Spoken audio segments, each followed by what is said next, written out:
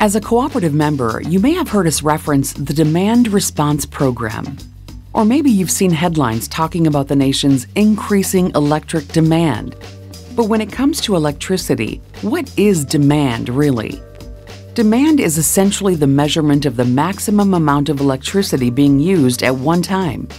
You could use the same total amount of electricity as your neighbor on any given day, but if you're using most of that electricity during 1 hour after work, your demand is higher than your neighbor's. Here's an example.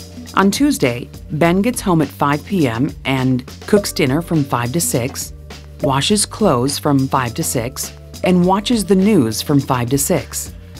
He's using 3.6 kilowatt hours of electricity, and since he's doing everything at once, his demand is high at 3.6 kilowatts.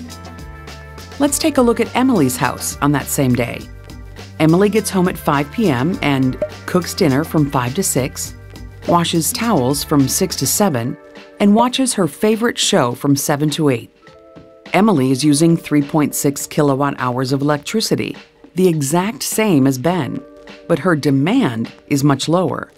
She spread out her energy use and only peaked her demand at 2 kilowatts when she was using just her washing machine from 6 to 7. Your cooperative has the capacity to power all of its members' homes and businesses during high-demand times of day, usually 6 to 9 a.m. and 5 to 8 p.m. However, that high-demand electricity is provided to the co-op at a higher cost.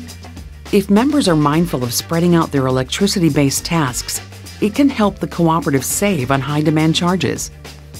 As a member, that savings is passed to you in the form of stable electricity rates and a more reliable, balanced electric grid.